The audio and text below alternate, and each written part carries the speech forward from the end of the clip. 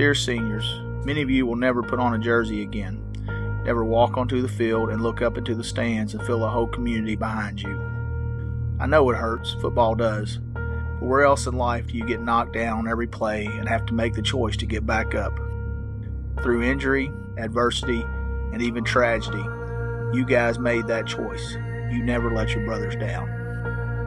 When you hand in your jersey for the last time, your life as part of this family is not over.